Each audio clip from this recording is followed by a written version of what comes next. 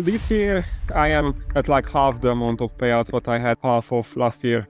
And it was very often the case that I almost get to a payout and then screwed it up at the last day. It sounds like a painful experience.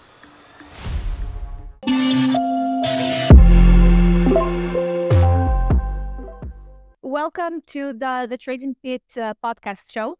Really happy to have you on board.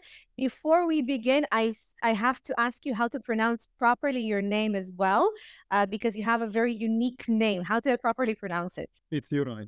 Ah, Juraj. Okay, super. Okay, it's much easier than what I expected. No worries whatsoever. So, Juraj, I wanted to kind of hear a little bit more about your trading experience and your whole journey. We're going to dive right in a moment, but generally speaking, you have been trading with us for a while, and you've had already some success, some payouts that you've received, and it sounds like you're growing with us as the company is growing. You're growing as well. Yes. Super. I'm very happy to kind of have you on board with this. I want you to tell me really briefly kind of what made you interested in getting started with trading? What intrigued you in the charts and the numbers? I really like the uncapped potential of it. So like every other job in life has some limits regarding like how much can you earn with it, and trading doesn't have such limit, and that's what got me into it. So you're saying that trading is basically was an interest because you wanted to make a bit of an extra on the side. Not really. It's more about like figuring out how to get to a career which has an uncapped potential. So without any kind of limit about like how much can someone make.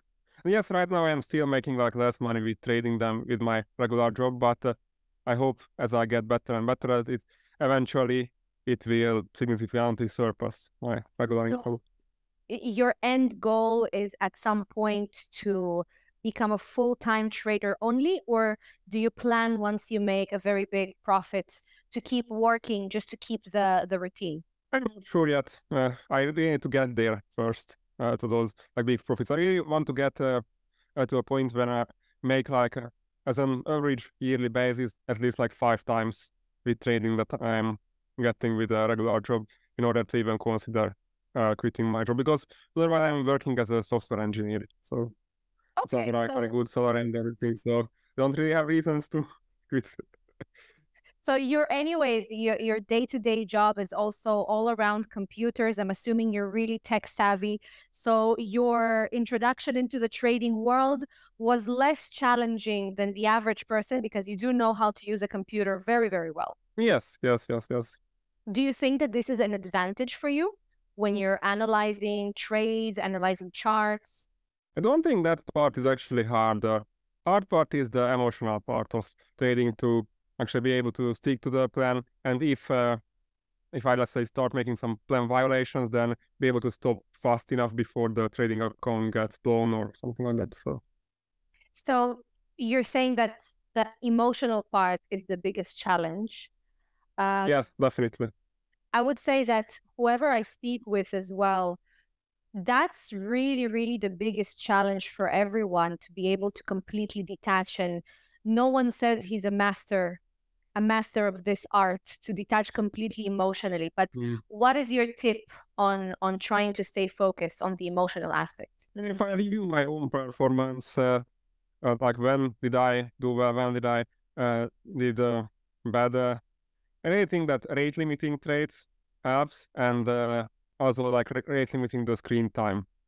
So this means that, for example, if I already have funded accounts, that only applies to that, because on the challenge there are like very high goals what needs to be reached. But when I'm already funded, I should really have will have the best performance if I just limit myself to like 2 to 3 trades every day, and then keep grinding up the account and have all of those trades like some such set stop losses, set take profits, and like breaks in between them, and just accept whatever result the market gives me. What is the best? But it's very challenging for me to do that consistently, so that's the issue.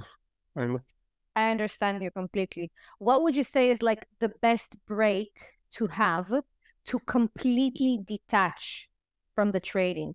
I mean, I need to do something else.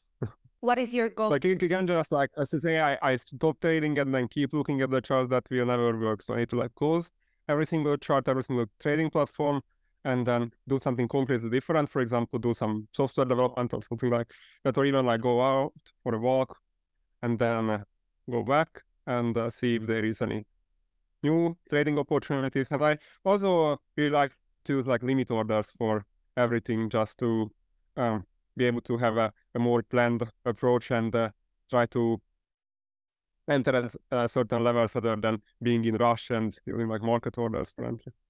I love how the first thing you said as a break to go do some software development.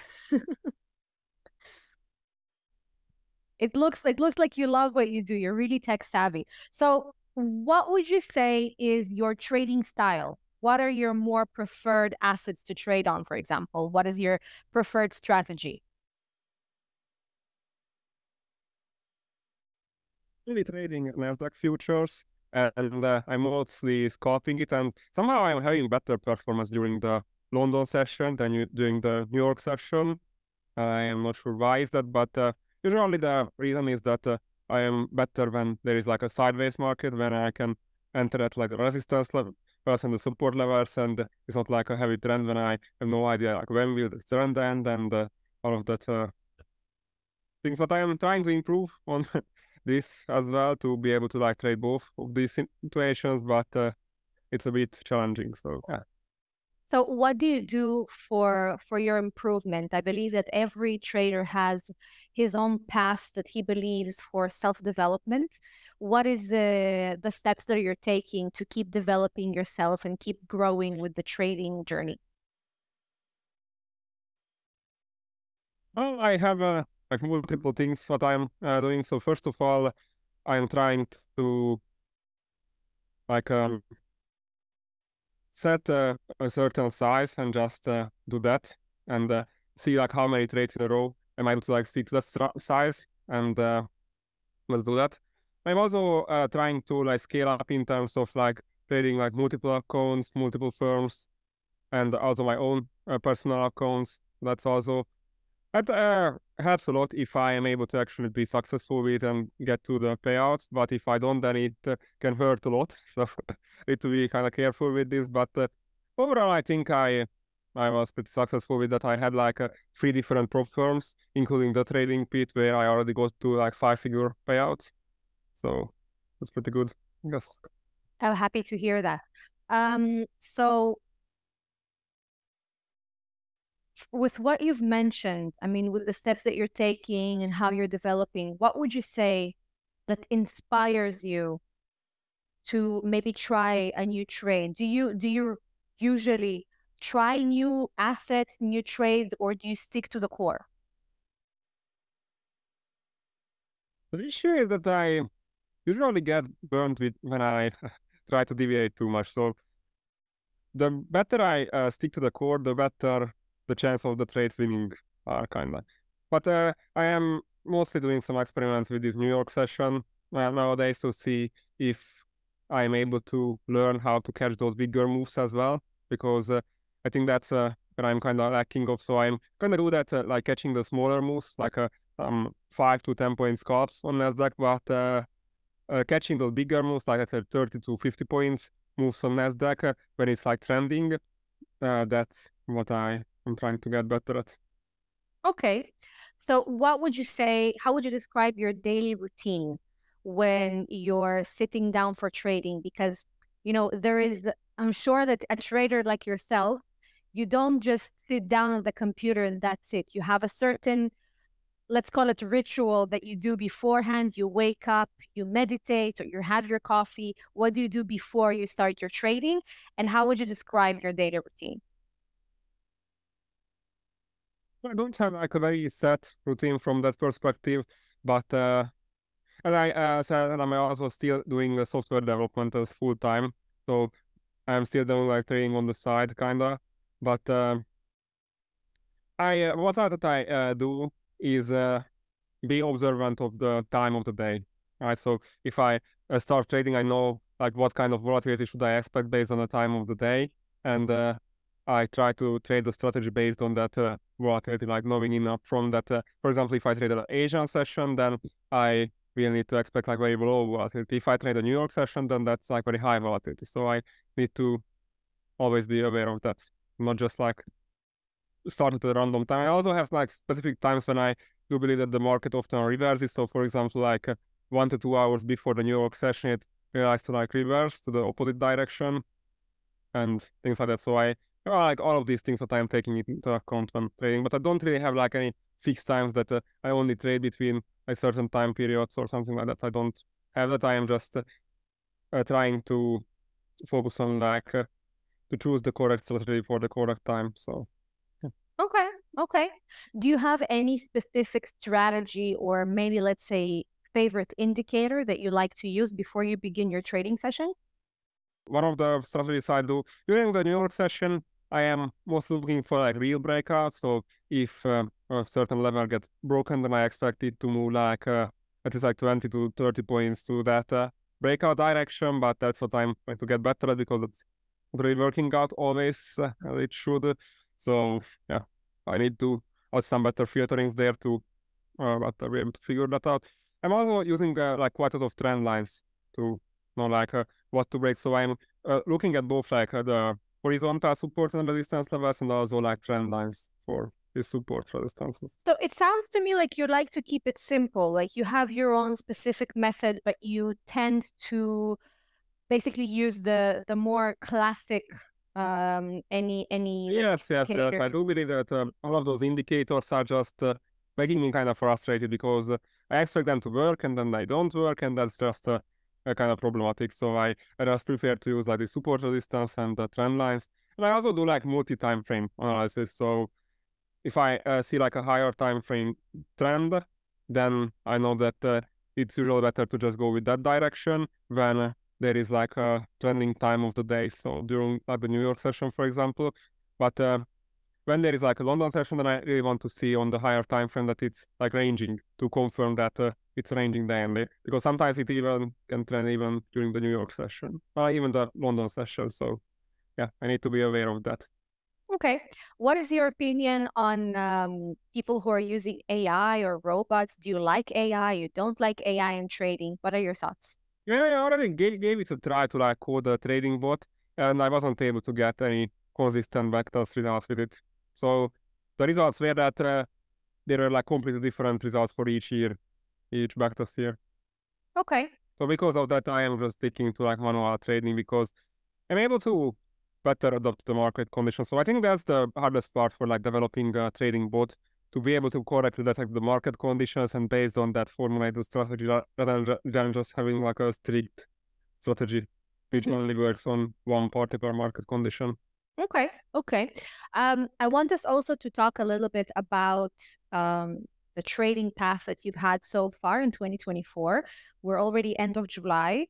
And we're seeing kind of a lot of changes in the markets right now, you know, due to political stuff that are happening all over the world. But let's talk a little bit beforehand, like how is your trading journey so far in 2024 compared to the previous year?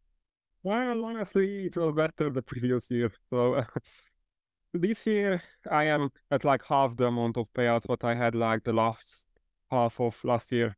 And it was very often the case that I almost get to a payout and then screwed it up at the last day, for example, last trading day, or like while I was waiting for the approval. Actually, the trading is pretty good from that perspective that it immediately locks the account after you reach the profit target, so there is no way to like screw things up after you already get the target. So that's a very good thing. It sounds like a painful experience.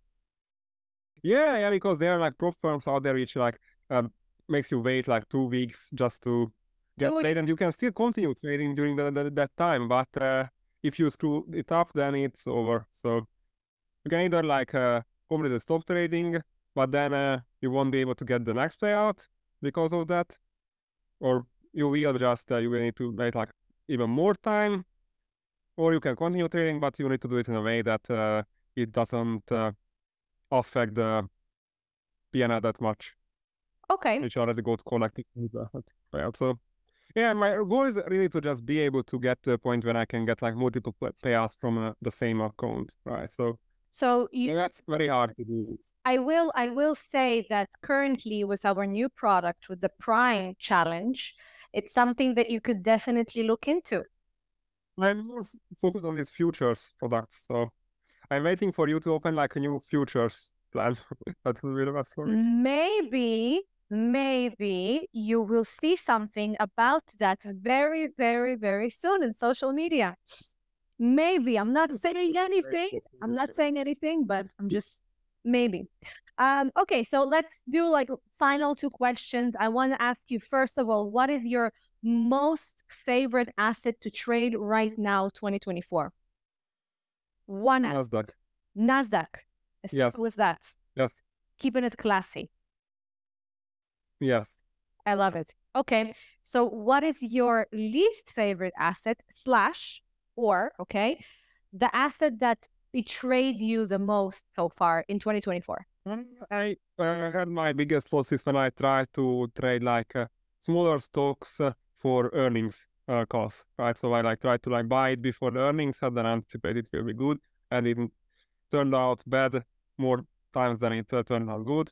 And the interesting part was that when I started doing that, I was actually winning like 2-3 times in a row, and after that like 5 losses in a row, and I lost more than I won with that. So that was kind of bad. So I am not doing that again anytime soon. So I will be doing it, but with like very reputable companies, right? So, for example, if I have like Google earnings, then I will have some position open for that, but I will be aware of the sizing, so I will try to like size it lower and only trade these earnings on the like bigger companies, not the smaller ones. Okay, so you keep it classy, you stick to the classics. Old school. Yeah.